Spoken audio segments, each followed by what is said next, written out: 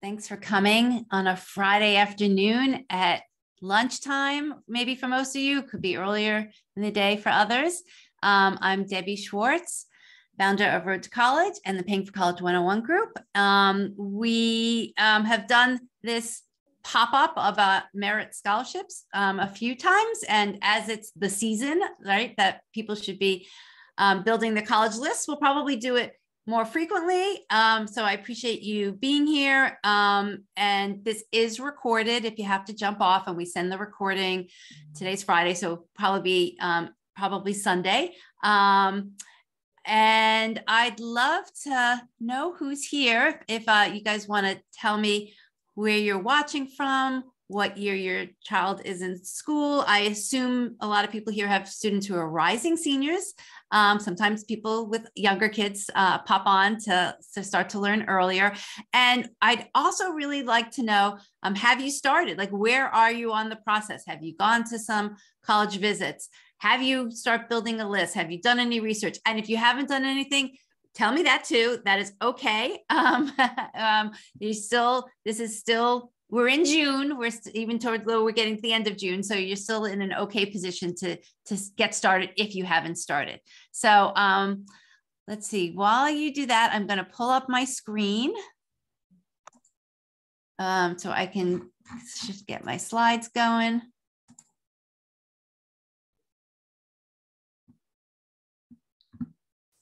And great, let's see. Oh, and the last thing is I run these as I run these as meetings and not webinars, just because if you're willing to be on video, I appreciate it. I like to see faces. And then the other thing is we're not a huge group today, believe it or not. Sometimes I do this and we have like a few hundred people, so this is a nice size. If you want to unmute yourself and ask a question instead of typing it into chat, I'm fine with that too. So let's see where people are from. So Florida, Texas, Virginia. Let's see, parent of a rising senior. I have a list of 16 schools. That's pretty good. Me and my daughter, a rising senior on Long Island, New York. We have a built list, but always adding to it. That's a really, good point. This is an iterative process. I mean, you might think, you're done. Maybe Kimberly, with your 16 schools, you think maybe, it's close, and you will find that even, as your student starts to do applications, some schools come off, some schools come on until the very end. I'm just chuckling. I'm thinking back to a story of actually one of our college counselors who I partner with. And this is her business all year long. Her student applied early decision to a school. They had their list of backups. Her student didn't get in early decision. And it was the beginning of December. And they kind of added all these new schools. So, that's just the nature of what happens, because as you go further along, you learn more about the process. You learn more about, your student learns more about themselves. They learn more, and you learn more about what you're looking for in a school. And so one of the things I'm going to mention when I do the presentation is this: building the college list, right, is all about making sure you and your student have options, right? So you want to have financial options, and they want to have, options of where they've gotten in, or the places that they really want to go. So that's why, again, it's iterative, and that's why you might, further along in the process say, hey, you know what, let's just add this school because we, now we know more about what we're looking for, and we want to just have it as an option to be able to maybe put it as part of the discussion come next spring when you have, all of the results laid out. So anyhow, I got a little off topic, but thanks for sharing that you're always going to be adding to the list. Okay, I'm going to jump over to share my screen. And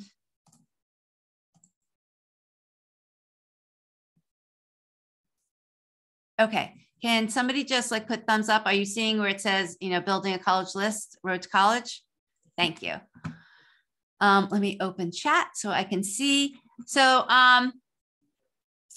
let me just say, put your questions into chat because this is the middle of the day. I'm trying to get through this by 1 o'clock. May not be, I'll try and glance at questions as I'm going through, but if I don't answer all the questions, I'll usually go through the questions after. And if there's like major topics, I'll send it in the follow-up email with some more information, if I didn't answer the question right now. Okay, so we're here today to talk about building a list. And we honestly, my focus has always been, and I think you can tell me wrong if the people who are here, we want to build a list that your student can get into, and quite honestly, you can afford. And saying that you can afford it could be that maybe you can afford it outright because you found the right school at the right, price, but it also might be that you need to find the school that's going to offer your student the most money so that so that the net cost after whatever money that the school can offer is something you can afford. So that's why, even though it's about building a college list, we are talking about really, to some extent, how you're going to pay for college. And really, the three buckets of where money comes from college are whatever money you might have accumulated or saved from family contributions. And then there's free money. And then ultimately, if you don't get enough free money, you need to borrow money, right? So we're focusing in that middle tier of the free money. And free money comes from need-based financial aid, which your family might be in that situation. And we'll talk about how you can figure that out. Merit scholarships, which majority of people, that's what they're really looking for. The school that is going to offer their student the most merit scholarships. And we're going to talk about what merit scholarships are. And then there's private scholarships and then government grants. Government grants are for families, on the lower income spectrum. And private scholarships, although there's a lot of hoopla about it, that's what I'd say. I don't say don't do them, but I say it's really, in my opinion, a source of last resort because it takes a lot of effort to go after private scholarships. It is not that you won't get money there. It's just that you have to put a lot more effort in going through that process. And so if I compare merit scholarships versus private scholarships, the amount of effort that you need to do for your student to find the right school with the merit scholarships is a lot less, and you will get more money from finding the right schools. So that's, again, why we focus on that. Okay, so Michelle, you're asking, is there a list that shows how to get in-state per state? Maybe if you can describe that a little bit more. I'm not quite sure what you mean by in-state per state, unless you're talking about where you can get in-state tuition from another school. Compiled list versus trying to chase it down per school or per state. A compiled list of what? Of the schools that can offer your student in-state tuition and you're an out-of-state student? Of the requirements for in-state tuition per state. Oh, no, because that is usually actually school by school defines what. Okay. Yeah. Okay. I thought it was at the state level. Okay. Yeah. Yeah.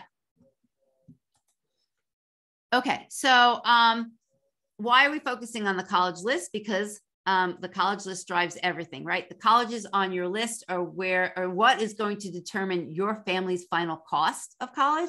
The colleges on your students list are obviously the schools where they will hopefully be accepted. You can't get accepted to a school that's not on the list and that your student doesn't apply to.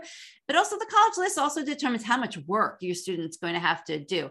I'm not getting involved in discussion of essays today, but if you've come to any of the sessions that we have, we partner with a company called Prompt. They talk about, the work that's needed to go into writing essays.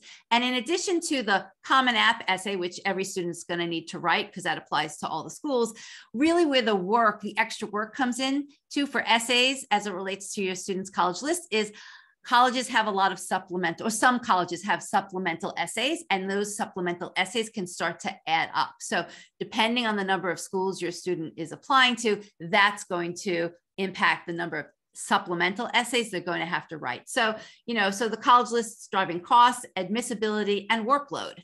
And the last comment is a phrase we like to say, you can't get money from a college that you don't apply to. So again, this relates to how important the college list is. To me, the college list is the defining factor, right?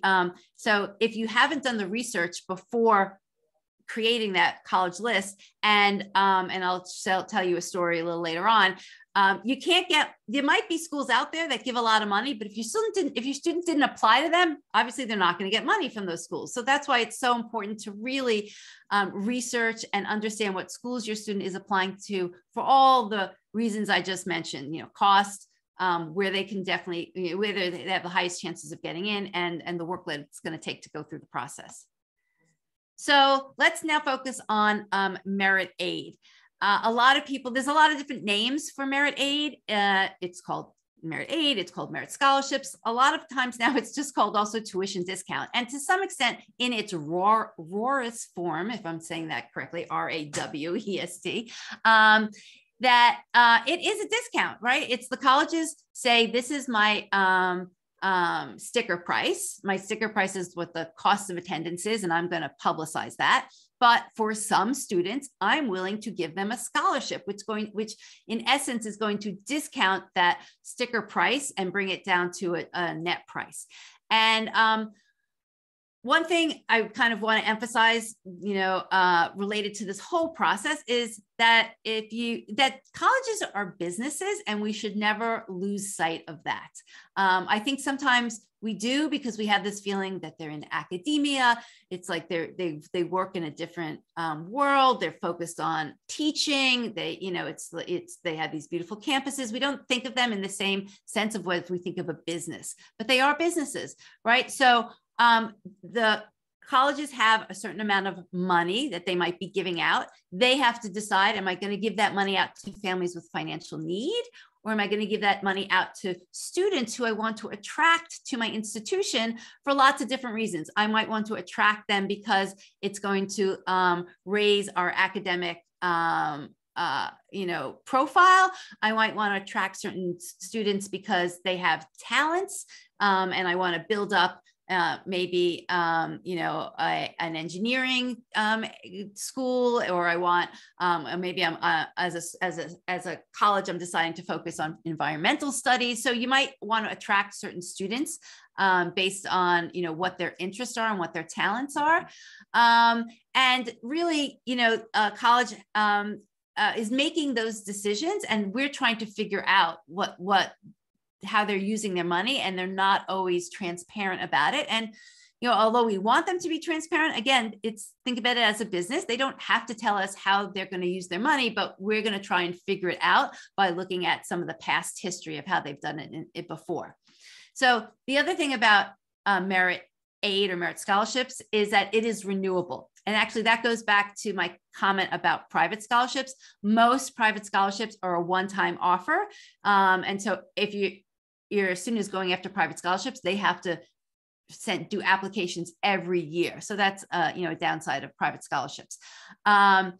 So if your student gets a merit scholarship as an incoming freshman, they will likely have it for 4 years, as long as they meet the requirements. And that's the third bullet point, is that the merit scholarships mostly have some sort of GPA requirement, and it can range. I would say the majority of them are pretty lenient, the GPA requirements. They want the student to continue to get the merit scholarship money, and there's probably a GPA requirement about 3.30, but sometimes they are higher. And so when you get to the point where your student is accepted and they're offered a merit scholarship, you're going to really want to look at those requirements and make sure that you and your student feel comfortable that they can meet those requirements for all 4 years. The worst situation would be that you and your student chose a school because it was affordable, but it was affordable based on the fact that your student was getting merit scholarships. And then somewhere along the line, sophomore, junior year, they don't meet the GPA requirements. So that's something we're going to focus on in the spring, but I'm just planting that idea now that you want to ultimately make sure that whatever school your student chooses and they're getting merit scholarships, that they're going to be able to continue to get the money for 4 years.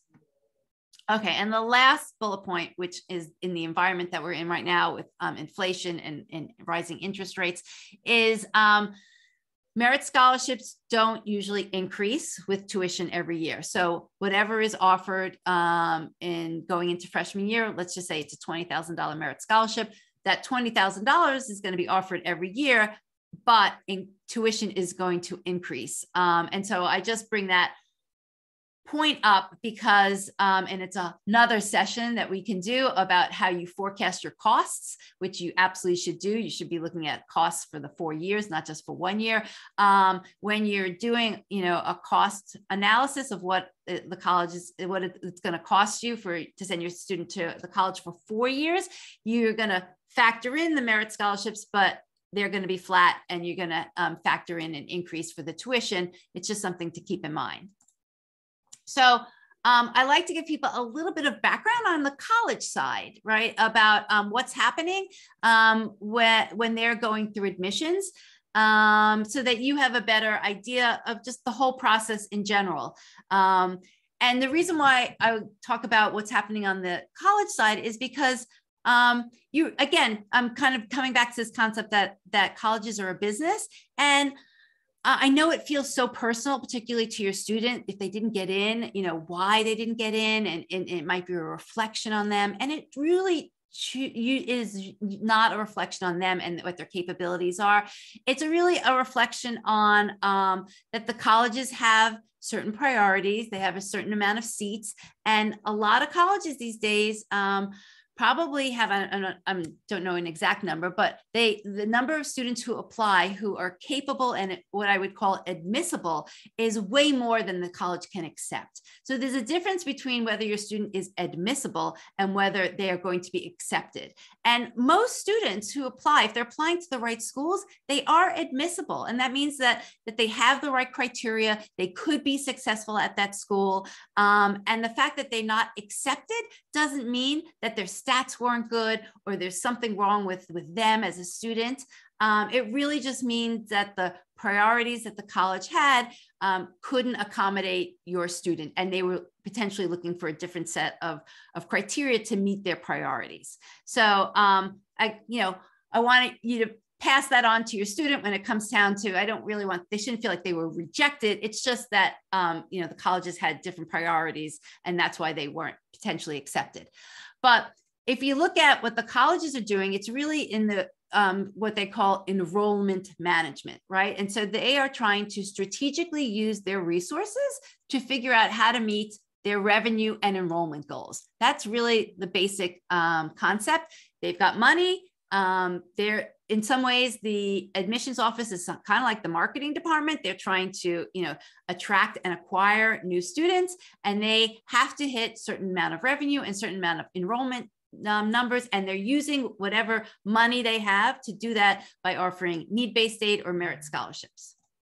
And then here's just, and actually the other slide that I just got off of quickly shows you that colleges work with consultants, and these consultants, and there's actually just a few big ones. These consultants are working with colleges to come up with models. So that's another thing, that sometimes not all of these decisions are really personal decisions about your student. They're just kind of, for some schools, particularly the bigger state schools, and even that they're based on a model that a college has created. And if you look at the quote that I have here, this is from a consultant trying to market to a college. And they're saying, you always need to have awarding strategies that address need and willingness to pay.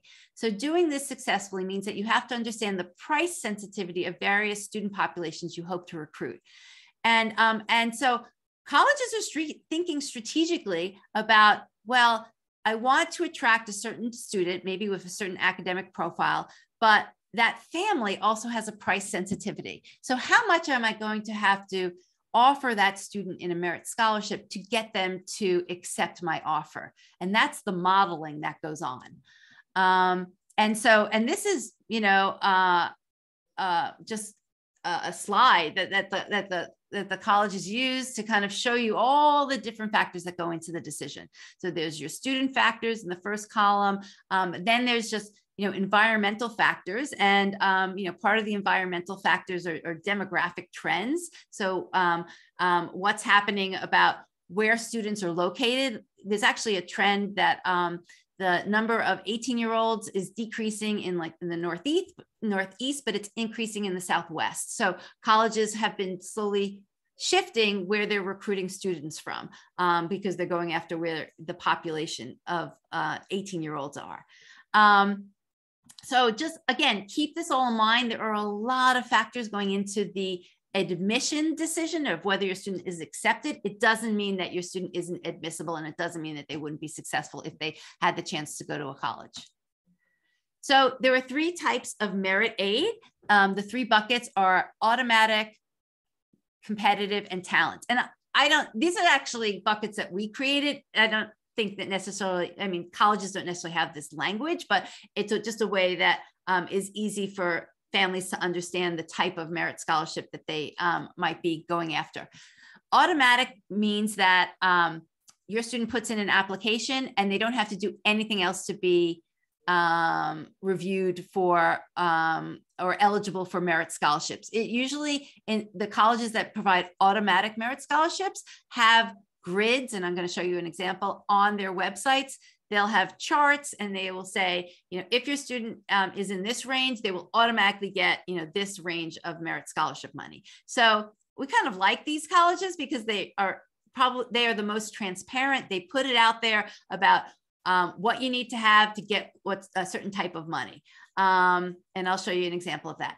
Competitive merit aid, the reason why I point this out is that these schools have deadlines that students need to apply to be reviewed for the school's merit scholarships. So the important thing to know is that there are deadlines, and those deadlines in a lot of cases are different than the deadlines for just regular applications. There is sometimes a separate application process, which also may have a separate essay or essays involved. So that's why it's important to know the distinction between schools that you don't need to do anything, your student doesn't need to do anything, they just need to apply and they'll be reviewed for merit, versus a school where they might need to do extra to be eligible for merit. And then the last is if your student might have a special talent and the school is giving merit money out for that talent. So, it's usually in like the arts, the music, dancing, theater. And again, with that type of money, there tends to be deadlines because the deadlines are related to auditions or when a portfolio is due. And so again, it's really important to understand what type of money they're going after, what the school's process is, and what the deadlines associated with that process might be.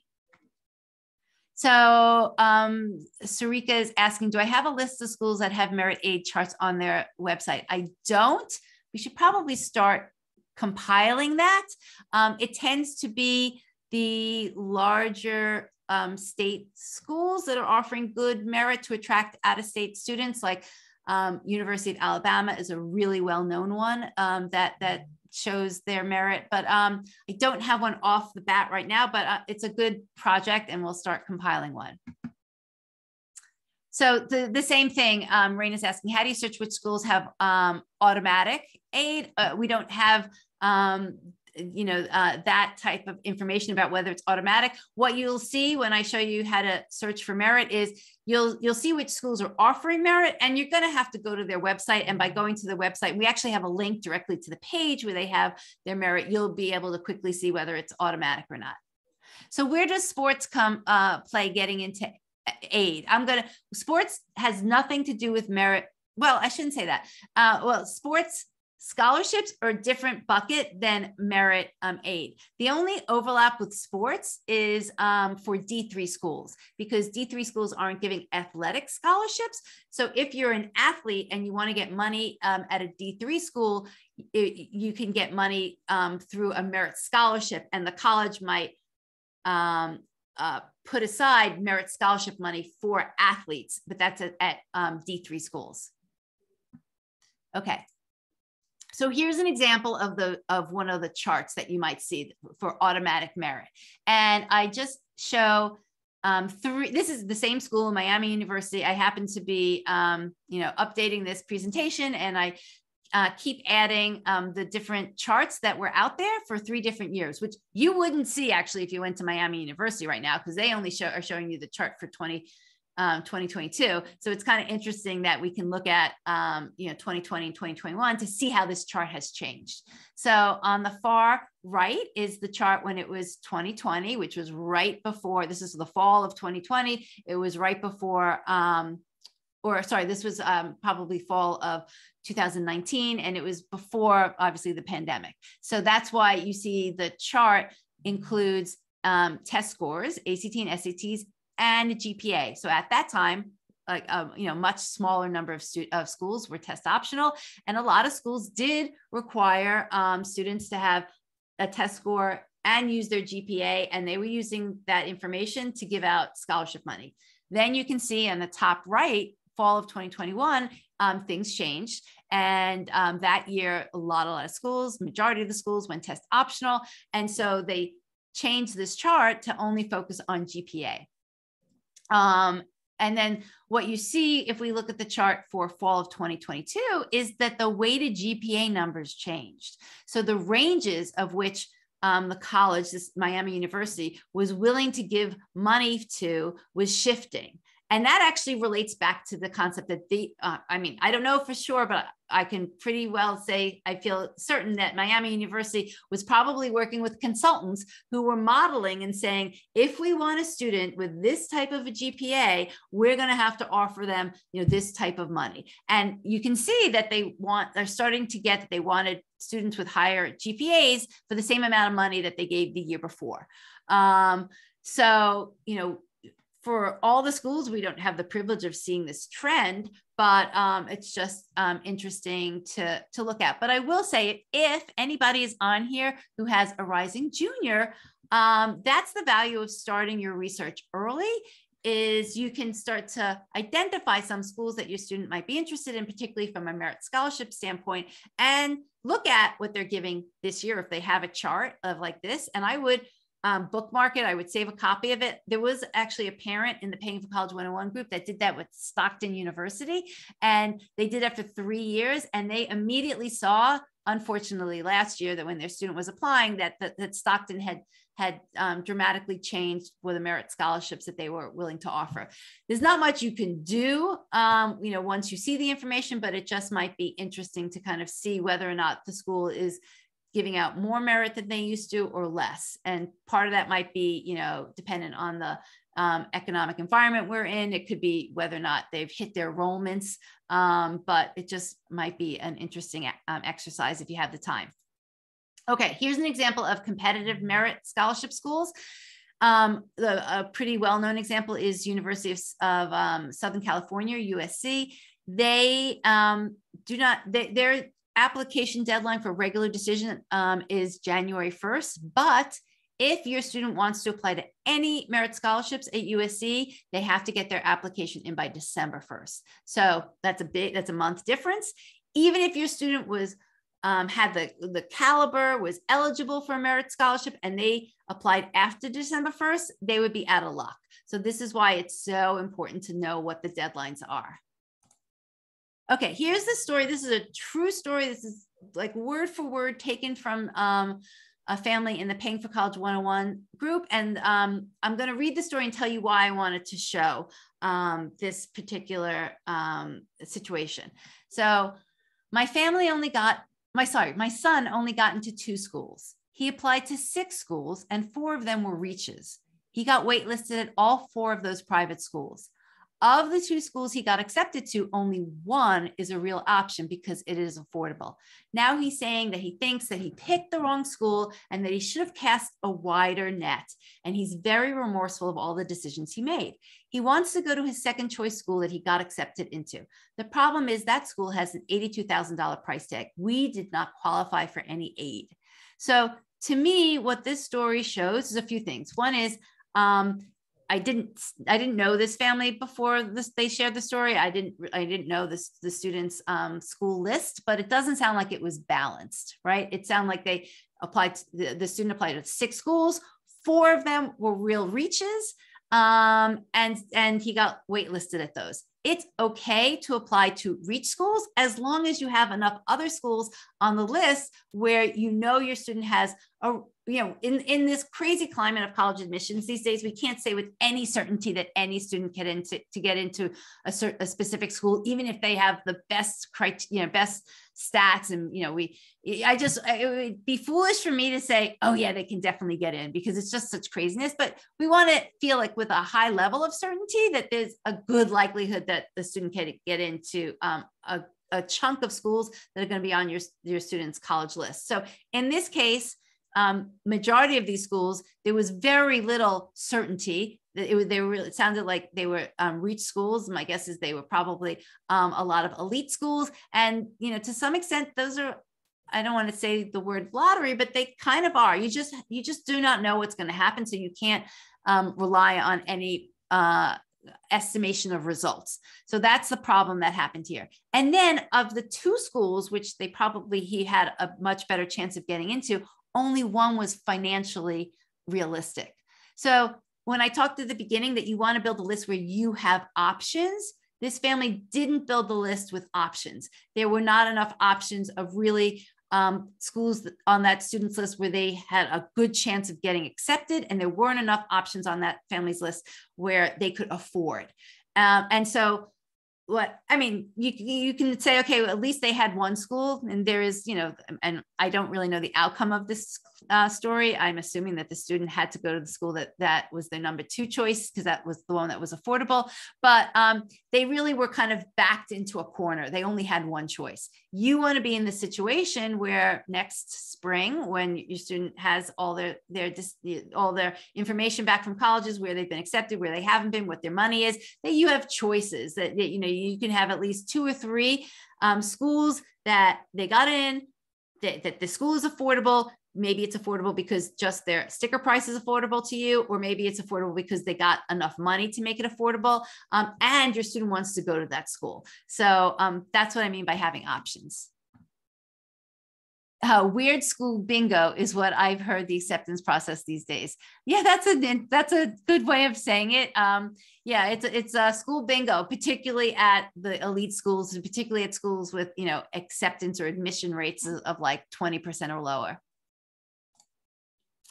Okay, so let me jump to the next page. But the only thing I want to say about this is I'm trying to prime you as you work with your student to build the college list, that, there's a certain attitude you should go into the process. You should know what you can control and what you can't control. And so what I'm talking about today, you control the college list, right? You can't control the college's priorities of what they're looking for, but you can control where you and your student decide that they should apply. And here's the ping pong game that happens.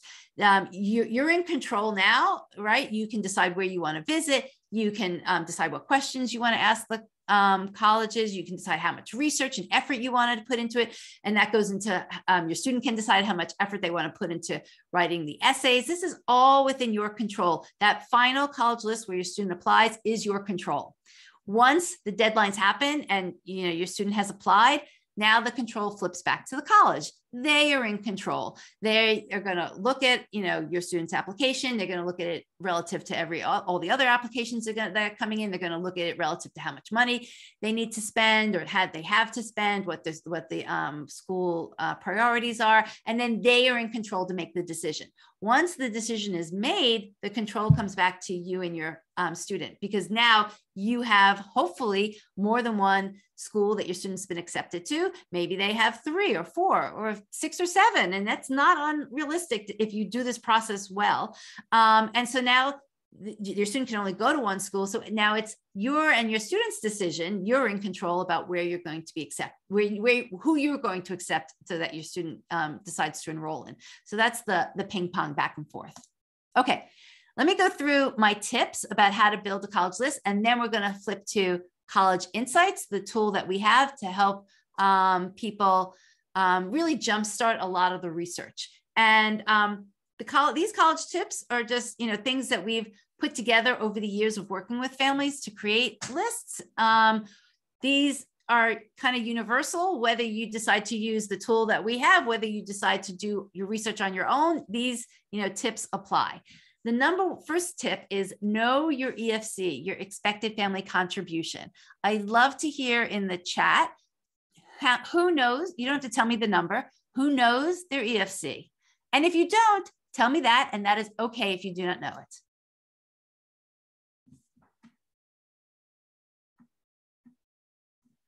Okay, and while you guys answer that, I will answer this question here about, do schools require you to fill out the FAFSA in order to be given merit aid?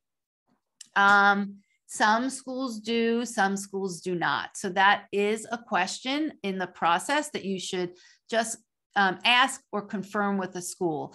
And the reason is some schools ask you to fill out the FAFSA, knowing that you might not get need-based aid, but they want to confirm that. They want to confirm that you don't get, won't qualify for need-based aid, so that they know that you're going to fall into the bucket to get merit aid. Okay, so let's see. So I don't know my EFC yet. We have an idea. Don't know, don't know, don't know. We have a close idea. Don't know, but assuming it's high, I get that. I understand. You might not even want to know the number because all you know is you're not going to be able to afford anything. Yes, it's too much. I have one child in college, went through the pain last year with FAFSA. I hear you. Okay. I still recommend, even if you think it's going to be high, and it probably will be high, and in most cases, nobody likes what their EFC number is, just still go run it. And where I recommend you go run it, I actually don't have the URL right in front of me, but I would say just Google the words College Board EFC calculator. It's just, I like it. I think they do a nice job. You'll get a, nice, it's not going to be 100% accurate, but it's going to be, really close to what probably your EFC will be. And here's the reason, the first two numbers, here's the reason why you want to know number one and number two. Number one is know your EFC. Number two is know your family budget. Those most likely are going to be two different numbers. They don't have to be the same. And I'll just give you the example. Let's say a family has an EFC of 40,000. That's actually a pretty high EFC. Or actually, let's scrap that. Let me give you a different example. Let's say a family has an EFC of 80,000. At 80,000, you're not going to be eligible for any need-based aid at any school. But that's your EFC. So what that EFC tells you is kind of what branch that you're going to look at.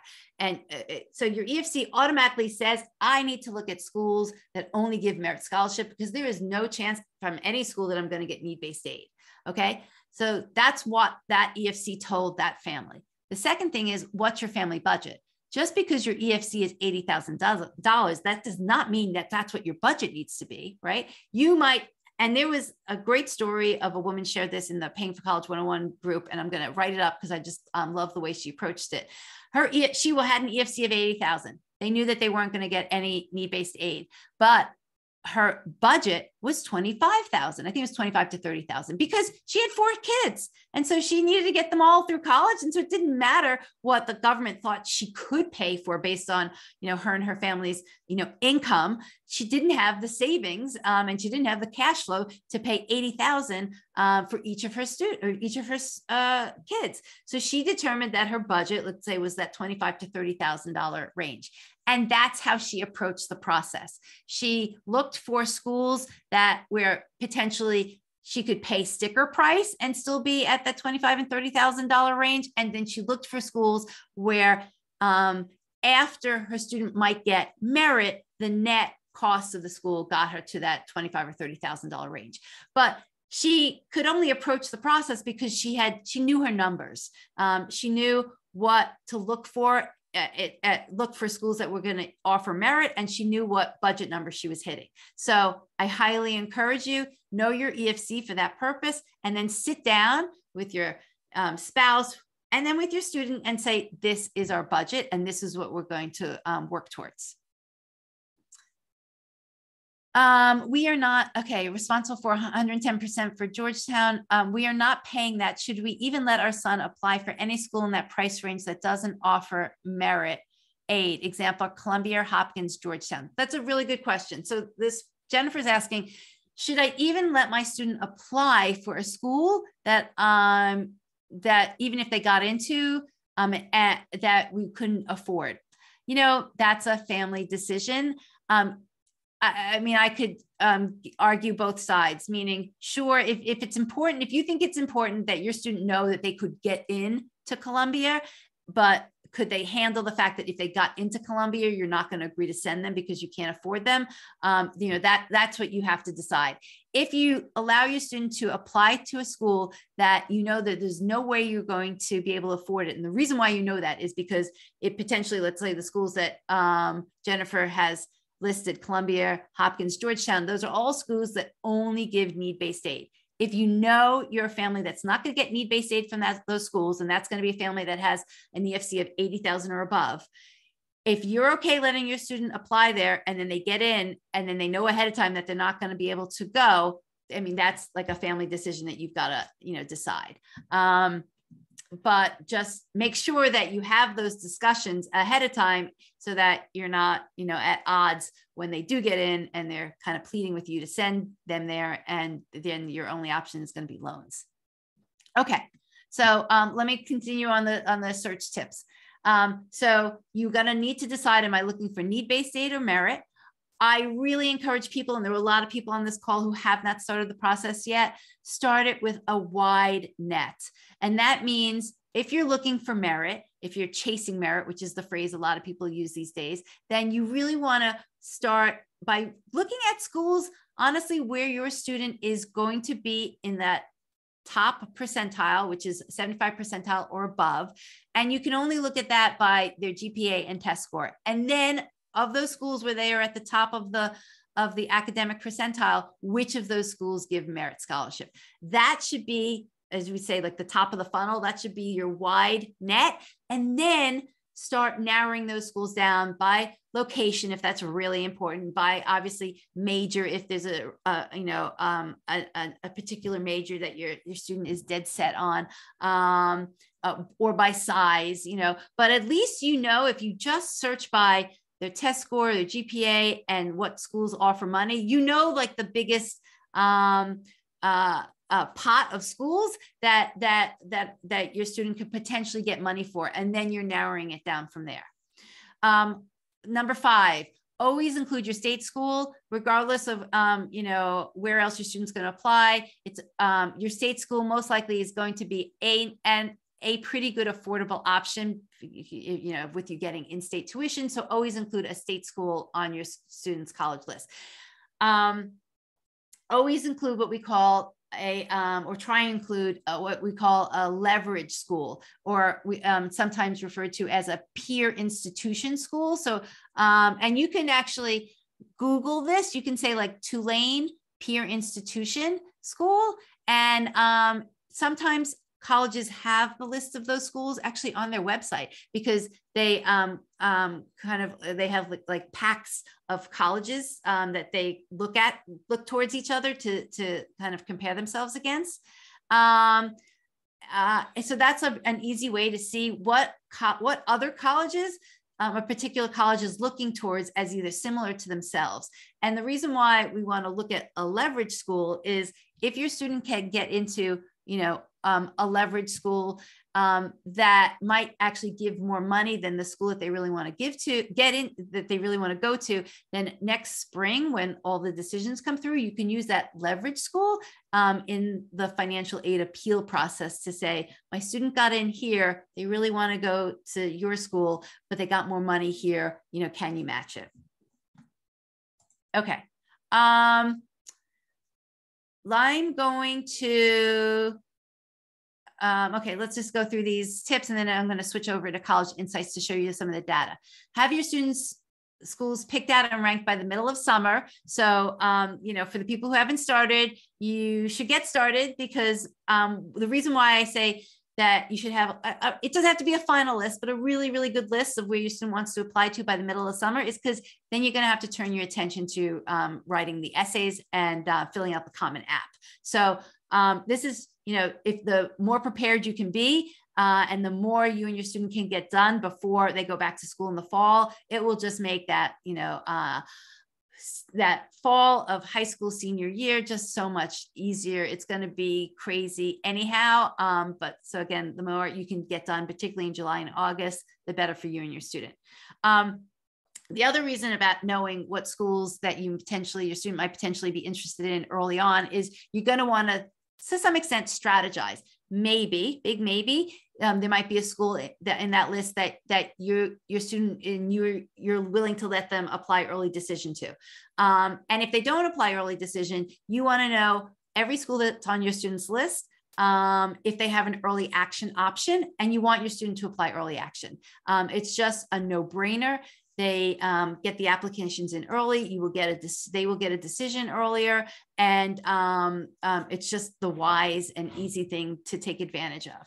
And in fact, I recommend that you should find at least one or two schools that do have early action, because it's just a nice feeling for your student to know that they have gotten in someplace earlier in the process. And for that reason, you might actually also look for a school that has rolling admissions. And some rolling admission schools start actually in August. A lot of them open up in September 15th. So again, the earlier you know which of these schools your student's going to apply to, the more prepared they can be and get their application in. But again, highly recommend that a student apply to at least one rolling admission, and then one or two early action schools, if not more. The other reason to understand early, by midsummer of where your student's going to apply is if any of these schools have additional requirements that your student needs to do to apply to the honors program, or that they might have additional applications for the merit scholarships that we talked about. Okay, number 6, keep track of every date and deadline. I think you're getting the idea that that's important. Oh, and number 7, hate to say this, but nag your student to check their emails or create an email address that you can both share. Again, that's like a parental issue, how you want to handle that. But these days, students just are not email oriented. They don't check their email.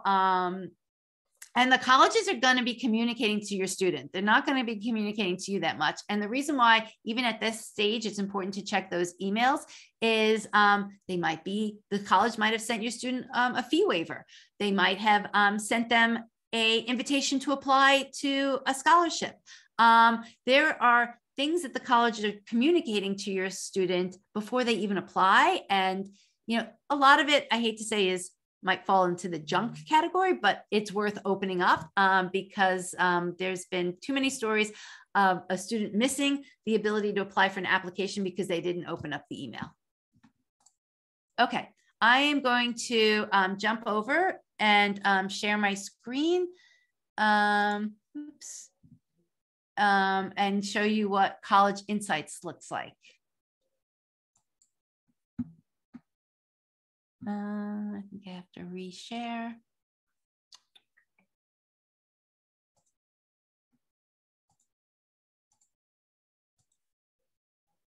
Okay, if anybody can, even in chat, say, can you see the screen now that says College Insights?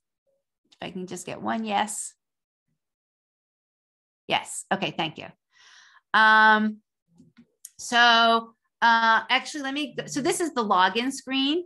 But if you've never come to College Insights, this is what it will look like if you go and check it out. And you can check it out for 5 schools if you just want to see what it's about.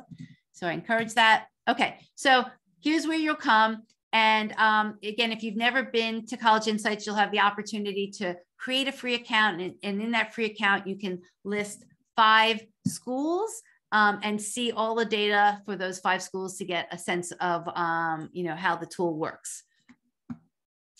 Okay, but let me log in here. And I see there's a little discussion going on about early decision. And Fern's correct. Early decision is if your student gets in, they are, supposed to accept the offer and rescind all of their applications from any other school. This concept of binding is an interesting one.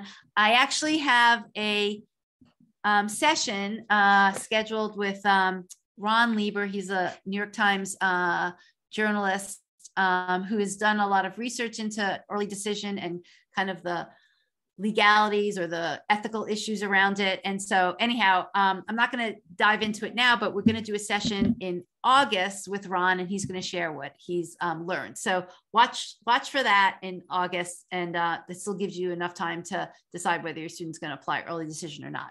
Okay, let me log in to College Insights. And I'm going to show you some of the important data, and I'm going to show you how you search. Okay, so let me just quickly show you that these tabs on the top, you can jump around. You can also scroll and you'll see everything. The tabs just kind of jump you to that section of the table. So, you know, academic stats shows you the average high school GPA, whether or not the SAT is required. Most cases, you know, you'll see test optional, but there's still a few schools that are test required. And as you know, some schools are shifting back, like MIT was a big announcement. We have average SAT, average ACT, and also we have 75th percentile. This is an important column because you're going to be able to filter by what schools, what schools your students' stats put them in the 75th percentile, and that's a really good indication of that they have a higher, definitely a good chance of being admitted, and they have a higher chance of being offered merit scholarship money from that school. We have deadlines, we have admission rates broken out by early decision, early action, and then another really important column here is what percent of the class is filled early decision. So for a lot of the more elite schools, I'd say those schools that have admissions rates there 20% or lower, they do rely heavily on early decision. There is a little bit of a advantage from an admission rate standpoint to apply early decision. But the other thing that happens is that they are filling a bulk of their seats early decision. So for example, and this is just what's on the screen, American, right? They fill their, so think about early decision is they give the offer and then the student basically it's 100% acceptance. So they are filling those seats. They're filling 50%, 51% of their freshman class through the early decision process. So what that means is if your student doesn't apply early decision and they apply regular decision, they can still apply. It's just that the admission rate becomes that much lower, and it is harder to get in regular decision for certain schools. Wow, I didn't even realize this. I'm looking at Bates. Somebody did mention this to me before. This is how much they rely on early decision. They are filling their class, 80% of their class, they are filling early decision. So if you're a student applying regular decision, you just have really slim chances of getting into Bates. But again, these are the more selective schools. Okay, let me jump ahead. Merit scholarships. Oops. Yep. These columns are really important for the people chasing merit.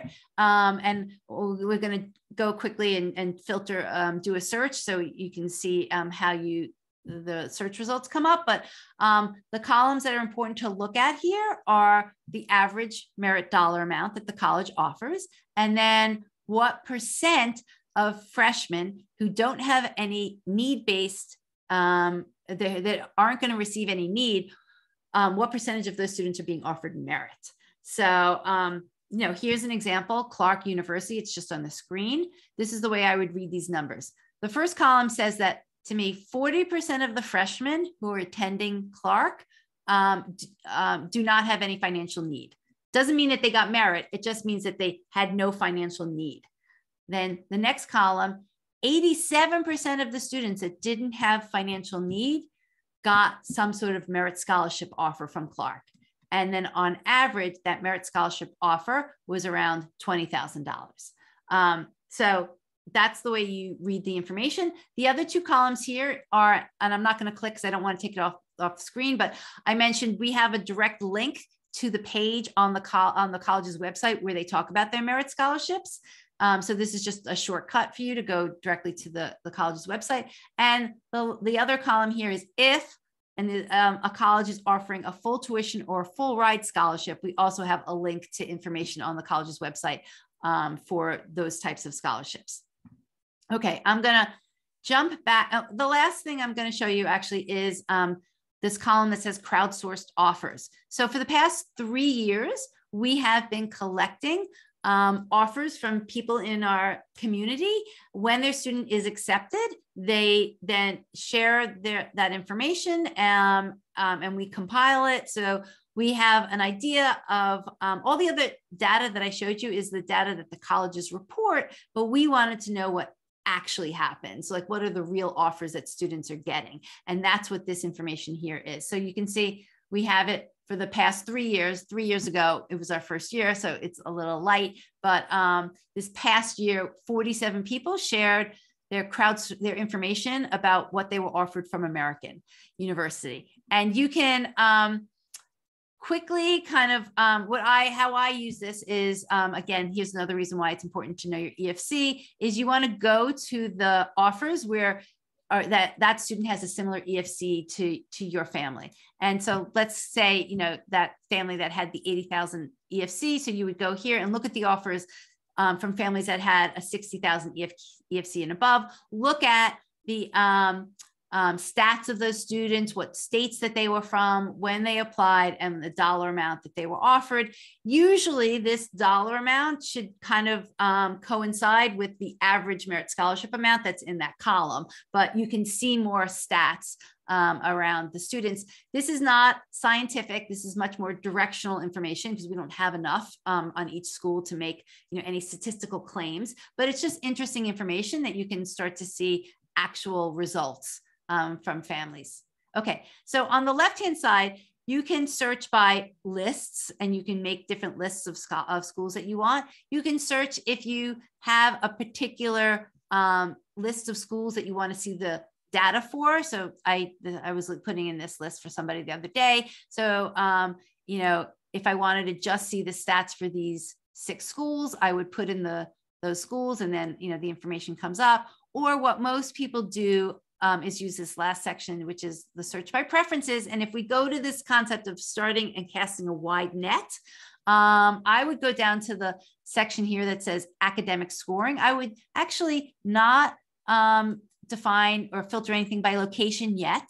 And I would go down to academic scoring and I would pick maybe the range where, you know, and we have to pick 2-point range here of 30 to 32, let's say. My student might have an ACT that's in that 30 to 32 range. And I want to see the schools that a 30 to 32 puts my student, at the 75th percentile or above. And I hit search and so here are the results. You can scroll through, but what I do, because if I'm a family looking for merit, I'm going to jump to the columns with merit scholarships. And I know now that all of these schools have, you know, if I have a 30 to 32, that's in their 75th percentile of the students that they accept. And now I'm going to sort the column. You can sort a few of these columns, but I'm going to sort which of these schools are giving the highest average merit scholarship award. So this is kind of interesting. So Trinity College offers a lot of a big dollar amount, but they're only giving it to 2% of students who don't have needs. So that's not realistic. But look at Clarkson University. They are giving out an average merit scholarship award of $33,000, and they give it to 88% of the students who have merit. So that shows me if I had a student, you know, with that ACT range, you know, Clarkson may or may not be the school for them, but I know that if I really want a school that's going to offer merit scholarships, I could start there, and I could now do like a deeper dive of research onto Clarkson to see if that's a school that my student might be interested in. I know at least that I would get merit scholarship money from them. College of Worcester, that's also a pretty well-known one that gives a lot of nice merit scholarship. They give 32,000 to 96% of the students that have merit. So now you can kind of see how you know what the next level of research you should do if you're trying to find those schools that that you want your student to get merit scholarship from. And then the other thing to look at, obviously, are the costs. So what I would do is, and you can scroll back and forth, I just jumped, is look at what the cost of attendance is, at a school. Let's just say Worcester.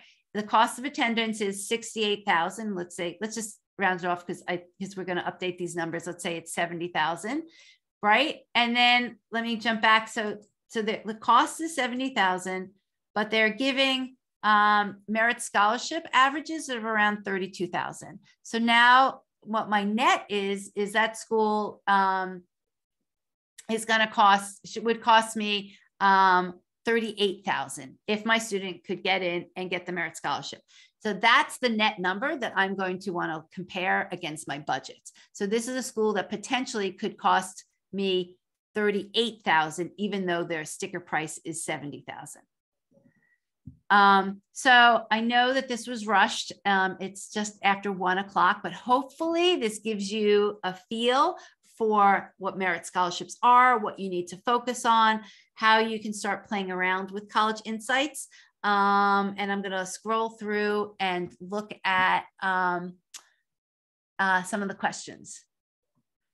So does your website have every university in the US? So yes, basically we have a listing of about a little over 1,500 schools. They are schools that have an undergraduate size of 500 or more or larger, and they are schools that receive federal funding from the U.S. from the government. So that's the criteria we use of the schools that are in this database.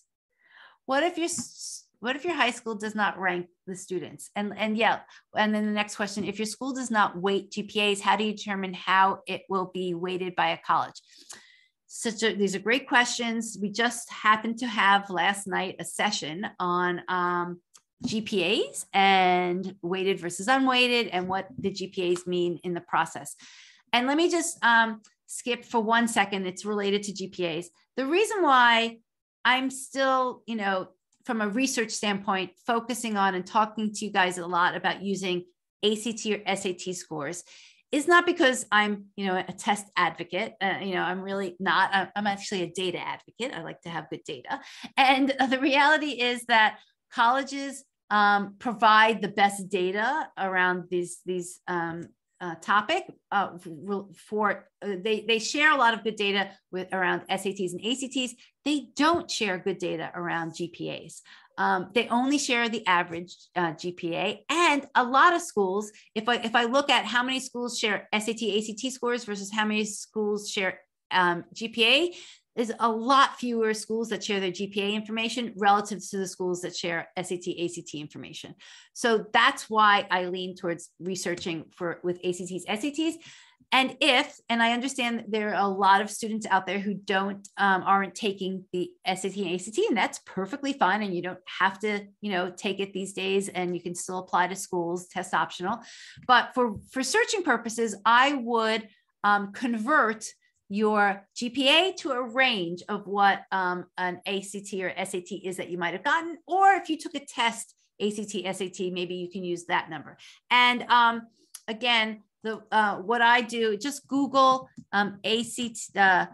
GPA to ACT conversion, and there's oops, I spelled the conversion word wrong, but there's a site that has a really nice table that kind of takes your student's GPA and says, this is a potential ACT that they might have gotten. And then just do certain ranges. I'm not saying you have to say, oh, my student got a 3.8. That means that they would have gotten a 33 on the ACT. We don't know. So maybe you look at the 30 to 33 range.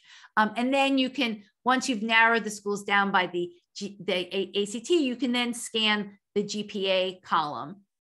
And you'll probably see there's a fair number of schools that don't have GPA, but that's the situation with GPA and SAT.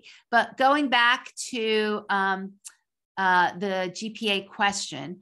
What we learned last night was, ironically, GPA is a little bit of a, even though, it's a little bit of a made up number. Every school, right, calculates their GPA differently. Some colleges take the GPA number exactly from the school's transcript, whether or not it's weighted or unweighted. Other colleges recalculate the GPA. There was like 8 or 9 different scales that we looked at that different high schools uses. Some high school use letters, some use a 7-point scale, some use a 4-point scale, some use a 5-point scale. And so it's really a mishmash. I can't really give you great information about GPAs other than to say, use the GPA that your school is calculating for your student. If they are calculating an unweighted and a weighted one, I would use both of them and see, what type of results you get from a search standpoint. Most of the GPA scores listed here are supposed to be unweighted. I say the word supposed to be is because the colleges self-report this information. We really don't have any way to check, double check if they're telling us the right information. And again, what I learned last night myself is that even if a college says that they reported an unweighted GPA number in what we have, and actually, I didn't tell you that most of the information that we have comes from the government source, which is IPEDS, and then the other bulk of information comes from the common data set. But even if a college says that they gave unweighted GPA, we really don't have any way to confirm that.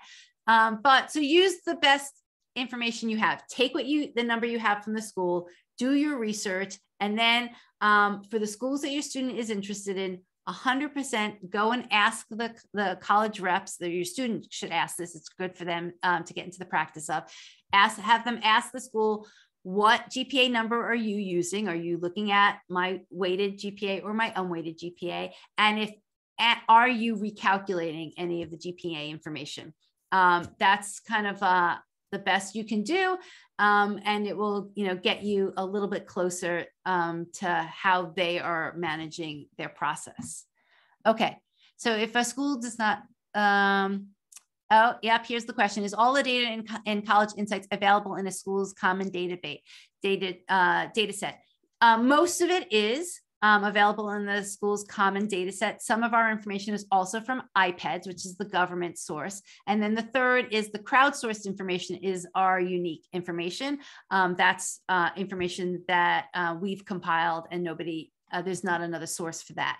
So yes, you guys can look at a school's common data set. You can Google the name of a school and its common data set, but you can't do what I call the reverse lookup. So you would have to know what schools you want to look at to know which schools to Google for the common data set. You can't, there's no place where you can search in reverse and say, show me the schools that have this information on their common data set that fit the criteria that I want. That was one of the reasons why we put together College Insights. Yes. Does the cost shown on the site include room and board amount? Yes, it is. The cost shown on this site is cost of attendance, and cost of attendance includes room and board and other expenses, identified expenses that can be included in cost of attendance, like books and travel. Do the SAT GPA requirements depend on the academic program within a university that a student applies to? A university may be well known for certain programs than the others. As a follow-up, is a dependency of merit aid on academic program? This is a great question from Krishna. The information here is at the university college level. It is not at the program specific level. You're going to actually have a really hard time finding program specific information. There is like a handful of schools that might give you admission rates, for example, at their engineering school versus the overall school. You can ask an admissions officer if they have that information, if they're willing to share it. But you should also just know for programs that are popular, particularly engineering, computer science, they are going to be harder to get into. So whatever the school admission rate is, or admit rate is at the overall level for that school, it is very likely that at the more popular, more rigorous majors, that the admission rate is going to be lower and it's going to be harder to get into that program. So you can kind of like take that into account. Making up numbers. If a school's overall admission rate is 30%, it's likely that it could be that at the engineering school, it could be in the low 20s. Do you use the cumulative GPA or junior year searching when searching? You use the cumulative GPA.